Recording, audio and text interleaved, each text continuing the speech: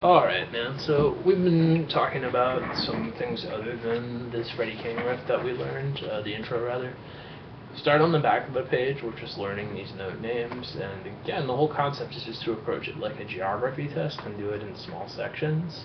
The thing where, it was like B and E, C and F, and then you just quiz yourself on it, like pretend there's a flashcard there, just says F, C.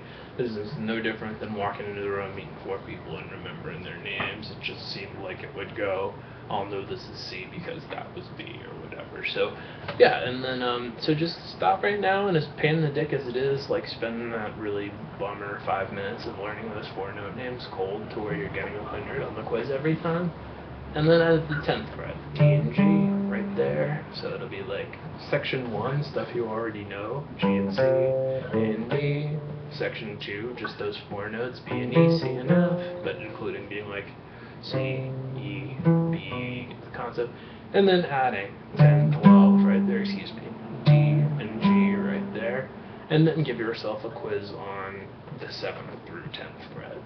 So it'll be 6 total notes. You'll be like, where's D, where's B, where's F, where's E, where's C, and there we go. That's where people tend to have no man's land, is around the 7th through 10th fret, because we know the instrument repeats at the 12th fret, so we can figure all that stuff out.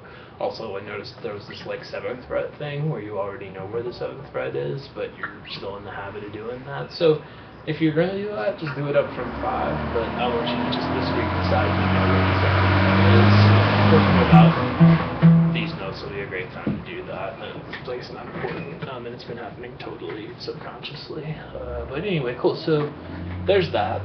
Structurally, what we're doing today is we started with playing C sharp minor pentatonic stuff here, though he threw in a couple other notes at the beginning, and then we talked about how pentatonic 2 is this thing that occurs just on the 2 high strings, and most of the time it's just those notes, like we saw in this one. It was like, and it works really well to do index bends in those, because if we think about this, we're so often bending here that it makes sense that we'd be bending that same note. That sounded cool to bend there. So index bends really useful in pentatonic too. Seems like the key you learned this stuff in was A minor. So there you go. So just kind of stop your tape or stop your video rather, and just explore this whole okay, pentatonic 2 exists thing. And this is another reason that, just going back to the key you learned this stuff in, that we're using our ring finger here so that we can slide right into that rather than being like that. So yeah, just knowing that structure's there kind of makes more sense why we're using these fingers. And then if you want to go nuts, back behind your box, 35-35 just on the low strings. That's a huge percentage of what people actually play when they're doing these kinds of licks. It's like in that structure and then everything else secondarily. Aside from the fact that there's other boxes up in there that we haven't messed with yet, just thinking about pentatonic 1. Cool. And so last exercise, ring finger on 3rd string or 2nd string. Is this half step versus whole step bend thing, where you're going to give yourself and then try to match it, and then sorry, I'm on acoustic. So ultimately, and go as slow as you want. The half step bends then aren't as intuitive for you, because like electric strings are really light gauge, and it's a very small amount of movement to do that half step bend. So ultimately, if you could go, that's the ultimate goal, but that can definitely start with just however long it take. But that's the deal. We're doing some ear training stuff there, and any ring finger note on the 2nd string, 1st string. Cool. And then some other stuff you might want to do is just like go through the whole thing in hammer-ons and then do this. So there I'm going bend, pull back, pull off. Just on those strings, and then like doing the opposite. And I didn't write that on the page. If you do it, cool. If you didn't, it's alright. So it's at like 4:45 where we start the song, and I'm gonna write that on the back of the page. If you want to throw on the MP3 of the actual track and listen to it, the intro first, that's cool, so you know what we're about to do. But I'm just gonna go lick for lick with him here, and we'll see what he does. So we're C sharp, which is, we also talked about how, you know, this is G, this is G flat, this is G sharp, except E goes straight to F, B goes straight to C, everywhere on the instrument, B and C, E and F. So there's no note E sharp, there's no note B sharp, there's 12 total notes of C, C sharp, D, G sharp, E, F, and so on like that. So B goes straight to C, B goes straight to F, otherwise it totally is as straightforward as this is B, this is B flat. Cool, and then this is B, this is C. Anyway, cool, man. So here is him, and here's us.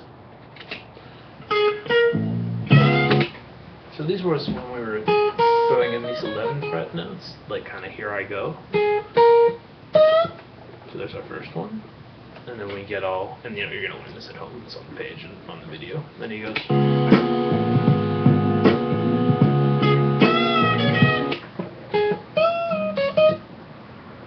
So there's that. Stop learning that.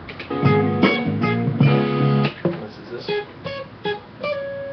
So I really want you to learn songs and riffs in small sections, wherever your brain puts a section, rather than trying to do it in rhythm the whole way through the whole time, which is what's more fun and intuitive.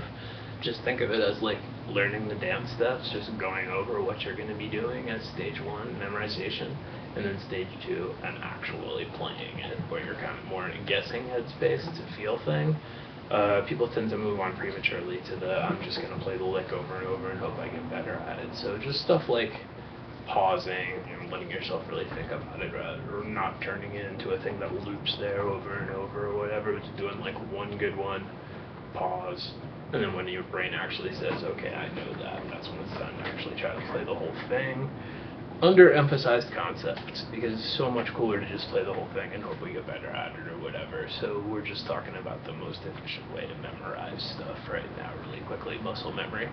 Cool, so everything we just did went.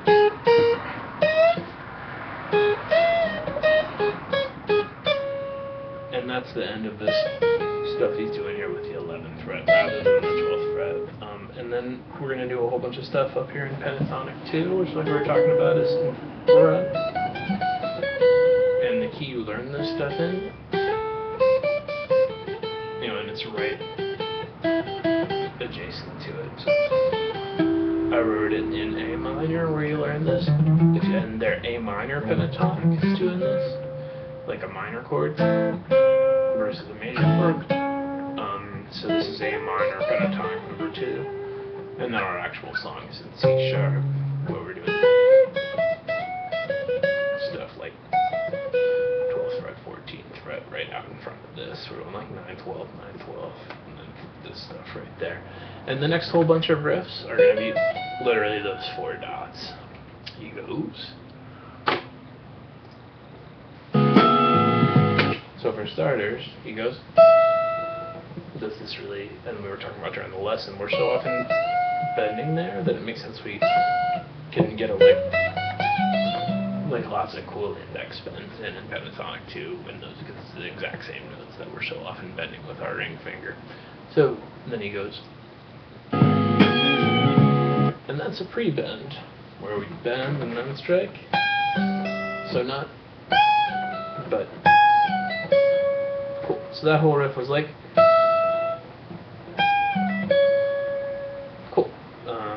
Everything so far.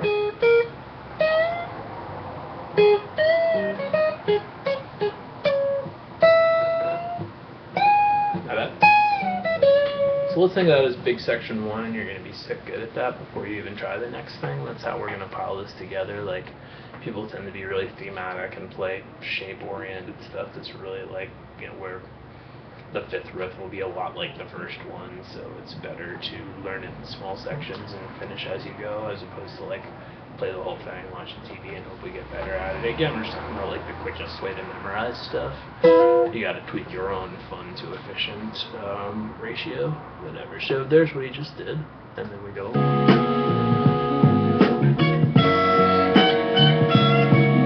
And we're still exactly here going. So there's a half step bend, our first one.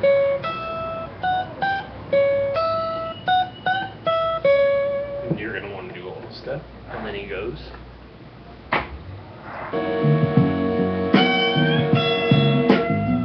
So we got this. Then there's the one first time where we have to do a right hand mute. And there it is. So we're going. And we're actually going. This little bend thing that he does. Then he goes. Then he dips back to pentatonic 1. So let's think of everything up to here as like biggest section 1. All the stuff that he did right here with these 4 notes. Whereas I guess it went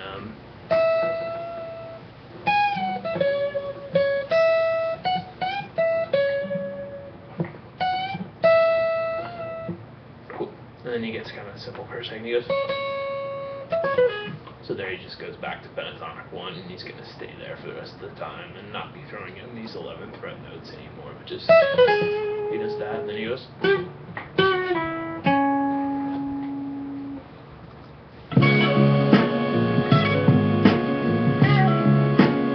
Cool, so. And the trip's going to be to really try to make it sound like him, if not tone-wise, like with how your amp set, with his, like the amount of bends he's showing and stuff, and then, you know, what's implied in all of this is then play something unusual as they do, and then try to add this stuff in there. That's a real good one. So we go normal bend, and then we do a pre-bend right after that. So he goes. And I'd cut off right there, but there's actually a pull off after that. So there's what we're doing. If you've ever had any trouble getting that pull off to sound, it wasn't that you weren't doing this enough, it was that your index wasn't pushing down yet. Which is something a lot of people kind of like find themselves doing that when it was just that they were seesawing. That doesn't seem to be the biggest thing for you personally, though. Anyway, so he goes. And there you would just have to use your middle finger. Here's kind of why we're not, because we want to be able to bend at all times. Reminder, we're in the thumb over top position right now, and then we switch to this where I have to reach and so forth. But right now we see what he's doing is just all really simple structurally, but all kinds of crazy bends and everything. And that's why we're in this position. Why we plays like this, that plays the blues. Cool, so we were just going. Then he goes. So that's the concept of a unison. The same note twice, like a march shading. So there we go. So he goes. So there's that little section.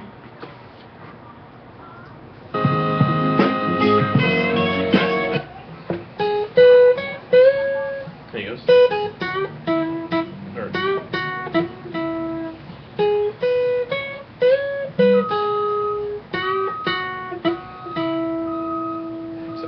And the rest is super easy. He goes.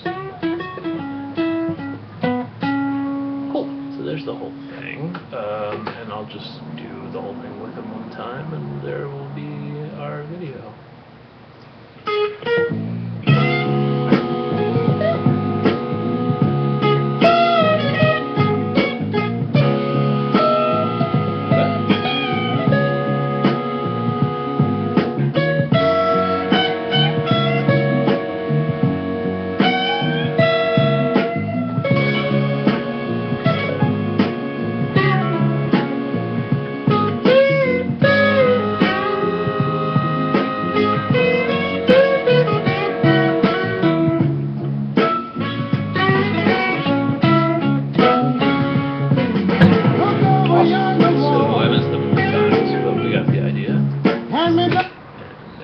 So